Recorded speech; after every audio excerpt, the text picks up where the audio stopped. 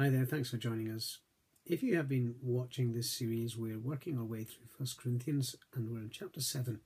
Now I've been doing 1 Corinthians with my Bible class in Liverpool and we're a lot further on, we're just about finishing. We're in chapter 16, but we're in chapter 7 and this is quite a difficult passage of scripture, chapter 7. And the last time we did a recording, we looked at verses 17 to 24, which was about remaining as you are at the point of your conversion, live according to your call. But when we come to verses 25 to 40, we have a rather large section which we'll never deal with in 1 week, and it is teaching about the principle or teaching that is given to those who are either unmarried, that is single, or they're widowed. Let me just read some of those verses to you. Now concerning virgins, I have no commandment of the Lord, yet I give my judgment as one that hath obtained mercy of the Lord to be faithful. I suppose therefore that this is good for the present distress. I say that it is good for a man so to be. Art thou bound unto a wife, seek not to be loosed. Art thou loosed from a wife, seek not a wife. But and if thou marry, thou hast not sinned, and if a virgin marry, she hath not sinned. Nevertheless such shall have trouble in the flesh, but I spare you. But this I say, brethren, the time is short. It remaineth that both they that have wives be as though they had none, and they that weep as though they wept not, and they that rejoice as though they rejoiced not, and they that buy as though they possessed not, and they that use this world as not abusing it, for the fashion of this world passeth away. But I would have you without carefulness.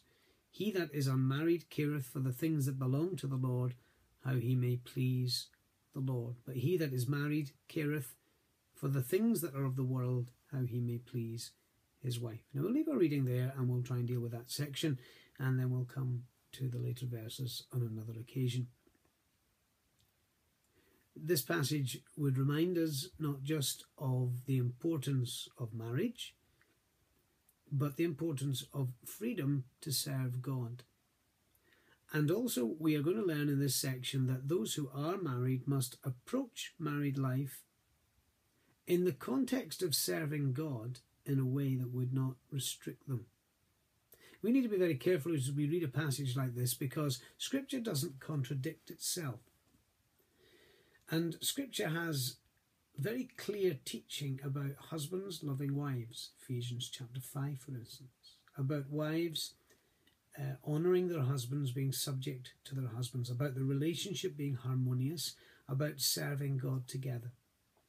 So when we read in a section like this that they should be people who weep as though they wept not, rejoice as though they rejoice not, and those types of things, we're learning that what the apostle is teaching here is not that a man should neglect his responsibilities as a husband or a wife as a wife, but those responsibilities should be practiced in light of the fact that the time is short, the Lord Jesus will be here soon, and life has to be lived in light of the coming of the Lord Jesus. So this is not a commentary on how much a man should love his wife or how much a woman should live in harmonious relationship with her husband, but this is really teaching us, as Paul is persuaded, that for some people it would be better to remain single. So that's the thrust of the section. So he says, concerning virgins, those who are unmarried and have not been married, I have no commandment of the Lord, yet I give my judgment as one that obtained mercy of the Lord to be faithful.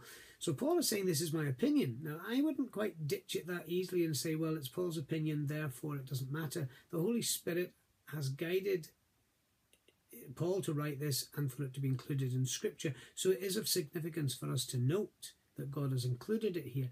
And what is he saying? He's saying because of the present distress or necessity, the circumstances or the constraints that are put upon us, I really would think it would be good for a man to be single. Now you may discuss as to what he means. Is he just saying in general terms, because the world is quite a difficult place, because sin is getting worse and worse, because the Lord Jesus will come soon, because there's so much to do for God that a Christian shouldn't get married? Or maybe he's saying because of the circumstances that they found themselves because of the pressure of the Roman Empire and the persecution of Christians, that it would be wiser at this stage to remain single. I don't know. I'll leave you to think about that. But he does say, because of the current present circumstances, necessity that is put upon them, it would be good for a man to remain as he is, as in single. And so he says in verse 27, are you bound to a wife? Seek not to be loosed. Are you loosed from a wife? Seek not a wife.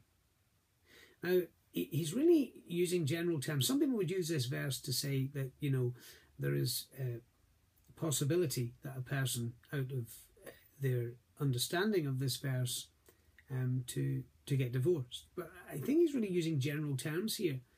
And he's saying, are you in marriage? Don't seek to get out of it. And you wouldn't take your wife's life. So he's saying, are you bound to your wife? Seek not to be loosed. Are you loosed from a wife? I don't think he's really saying, are you divorced? He's just saying, are you not in that marriage relationship, whether because you're single or because you're widowed? Then seek not a wife. That's his advice. So this is teaching for singles, really. Because he's saying that it is good because of the current circumstances, and we'll see a little later in the chapter, he's saying it would be good to free yourself up to serve God effectively as a single person. But, he says, if you marry, you haven't sinned. He's addressing the man. And if a virgin marry, she hath not sinned. He addresses the woman. Nevertheless, he says, both will have a lot of trouble.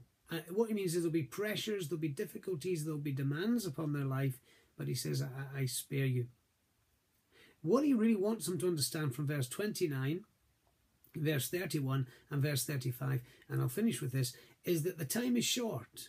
We've to live lives in light of our circumstances, not to neglect our wives, but we've to behave in light of the demands that are upon us to tell people about the Lord Jesus, to live a godly life in this world. So he says time is short. Verse 33, he says that the world is passing. Sorry, verse 31, should I say. The fashion of this world passeth away. And verse 35, he says to them, you want to be able to attend to the Lord without distraction. Now, we'll come back to this passage, but it's teaching that there are times in life when either you need to remain single if that's your calling, or those who are married need to live lives that are devoted to serving God, not to neglect their wife, but to behave appropriately for their circumstances. Now, that's not quite such an easy passage, and neither is the rest of the chapter, but we'll come back to it in due course. Thanks for watching.